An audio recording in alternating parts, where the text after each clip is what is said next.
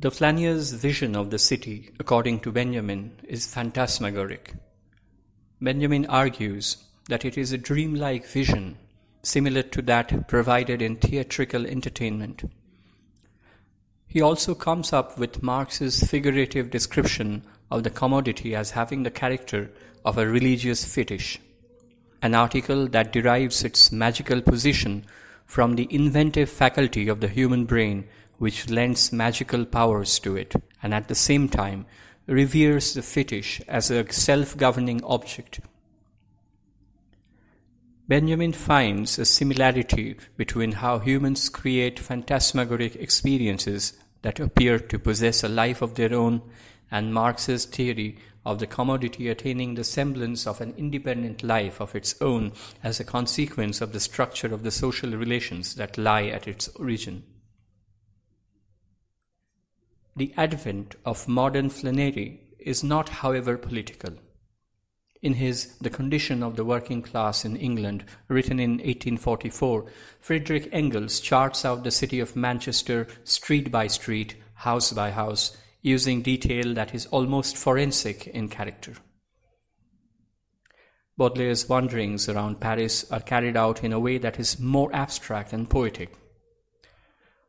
Although Baudelaire's Paris was changed irreversibly in the mid-19th century by Haussmann's ambitious project of urban revitalization, for Baudelaire it is still Paris more than any other city that is quintessentially associated with Flâneur. The function that the Flâneur performs is, in a sense, symbolic. Physical or topographical peregrinations work as a parallel to intellectual explorations, and it can be conjectured that the spirit of the Flâneur is alive in the intellectual inquisitiveness of the Bohemian. The Bohemian Flâneur is privileged, and he uses his comparative prosperity to explore diverse ideas and lifestyles. Baudelaire instituted a tradition that progresses through the early modernists to the surrealists before finally arriving to the situationists. Baudelaire's Flâneur also has affinities with Guy Debord's situationist interventions and his notions of the dérive and the spectacle. A dérive, which translates as drift, is a medium through which psychogeographies are accomplished, a sort of an unplanned walk, generally through an urban or marginal expanse, with the psychogeography involving the creation of a mental map by the walker as he wanders aimlessly, which in Debord's words depends on the walker seeing and being drawn into events, situations and images by an abandonment to wholly unanticipated attraction. Benjamin's most full treatment of the Flâneur can be found in his essay The Paris of the Second Empire in Baudelaire, first published in German in 1938, and in the never-completed book Charles Baudelaire, a Lyric Poet in the Era of High Capitalism. The Arcades project was published long after Benjamin's death. It was published in German in 1982 and in English in 1999.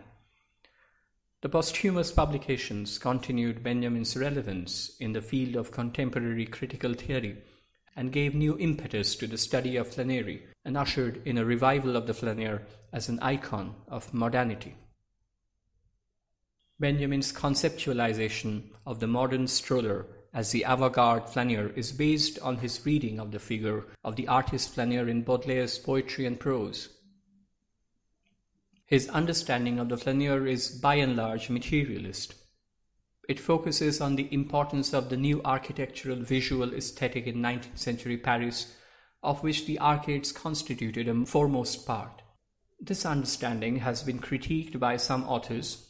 For example, in her article Walter Benjamin's Myth of the Flâneur, Martina Loster contends that Benjamin has mostly ignored the significance of panoramic literature in determining the type, thus undermining the extent to which these typologies help thematize the very process of observation. The arcades were constructed in the first decades of the 19th century, and the boulevards beginning under the supervision of Préfet Rambuteau and continued even more persistently by Baron Haussmann, whose inclusive design transformed the street into an interior. The construction of the boulevards and their use of the urban masses made the flaneur into a man of the crowd, although there lies profound irony in which Benjamin rather capriciously interpreted and appropriated the figure as someone disengaged from the crowd, an adversarial figure whose pace and unhurried attitude remonstrate against the painstaking industriousness of the marketplace. There is a kind of reciprocity between the flaneur and urban space. The city is reproduced and reinvented through the flaneur's peripatetic activities, as Michel de Certeau and Henri Lefebvre have pointed out. The emergence of the flaneur coincided with the advent of the commercial press of the July monarchy and the rise of journalism. The feuilleton, the verbal sketch, the visual caricature, these forms of public expressions helped instantiate flaneur writing.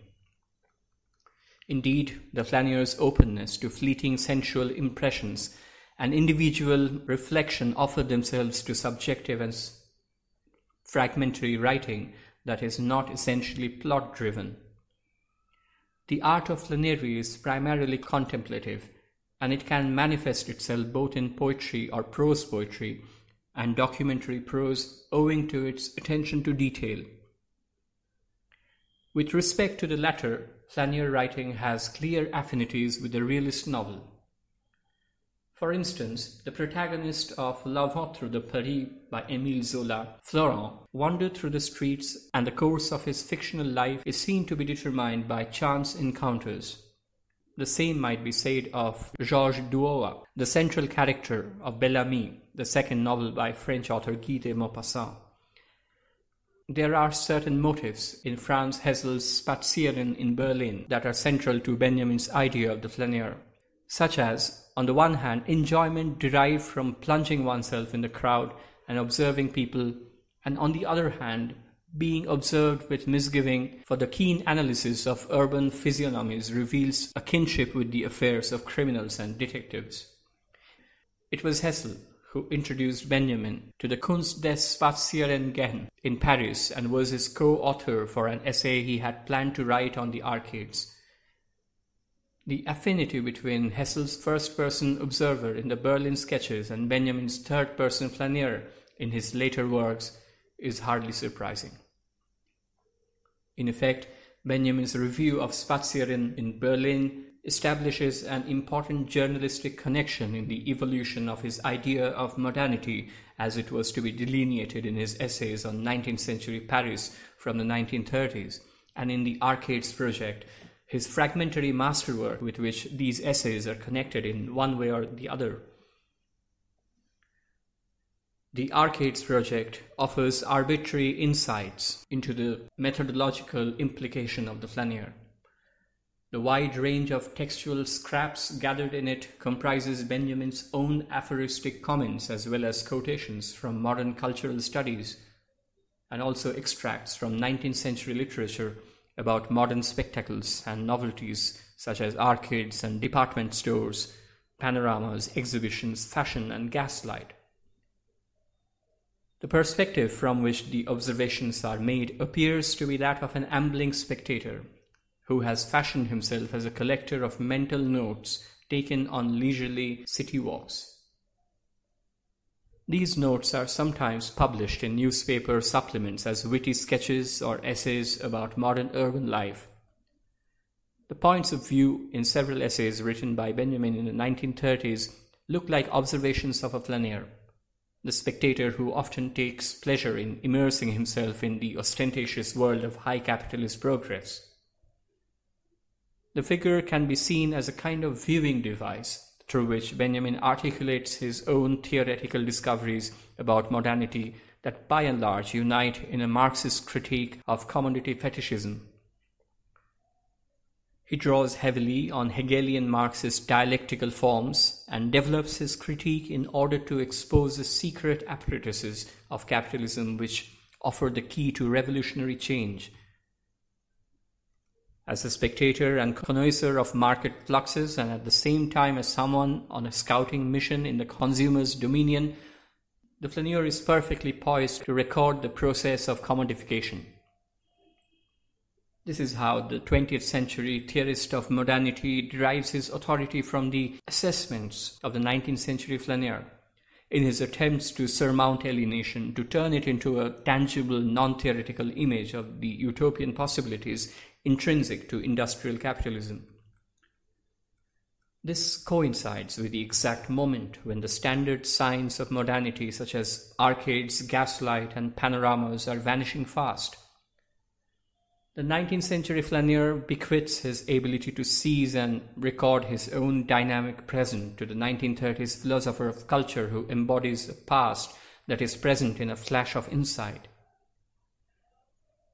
His inventive and ingenious thinking, presented in aphoristic imageries, is directed towards unleashing modernity's potentiality of revolutionary change. However, this authorization cruxes on the supposition that the 19th century Flaneur's assessment, however piercing with respect to the uniqueness and strangeness of the things he witnesses, is curtained, and that it takes a retrospection of the future critic to emancipate modernity from the shackles of the bourgeois false consciousness of its early observers.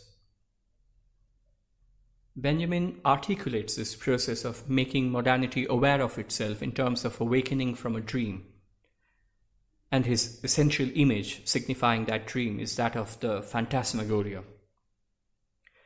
The Flâneur here perceives his familiar urban environment not as an authentic social alienation, but as an alienation caused by a curtain of illusion, which is that of urban crowd. Phantasmagorias were a form of visual entertainment that predates the cinema, a prototype of the magic lanterns show, which involved projecting an image onto a diaphanous screen from behind, with the projector moving backwards and forwards, thereby producing in the audience a sensation of gothic excitement through the impression of an approaching or vanishing figure.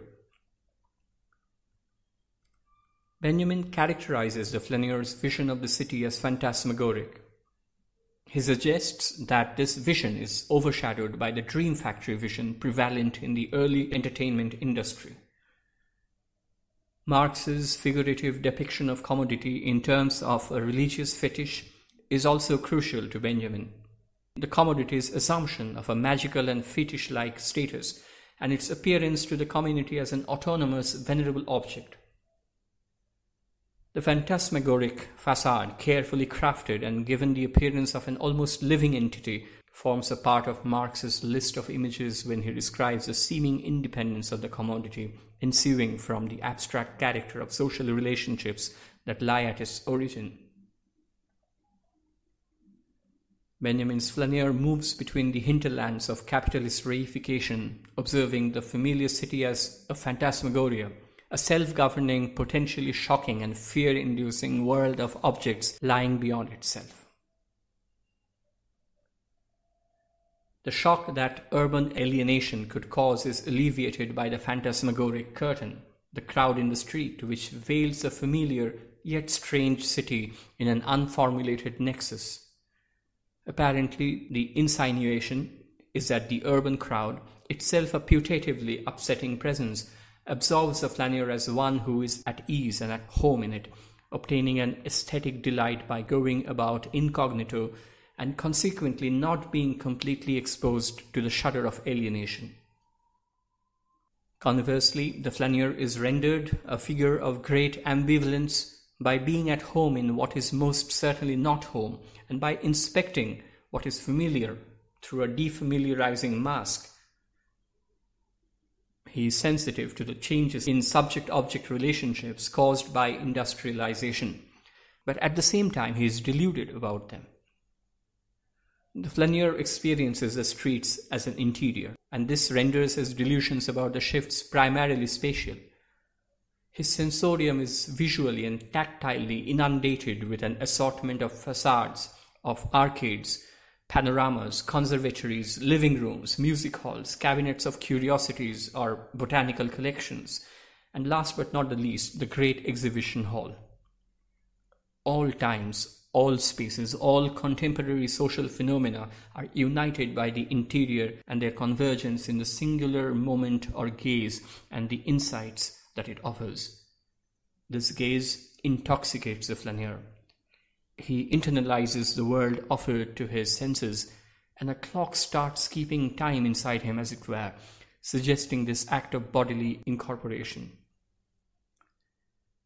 The street becomes an apartment for the Flâneur. The shiny enameled company signs are as good and perhaps even better an item of wall decoration as an oil painting is for the citizen in the salon.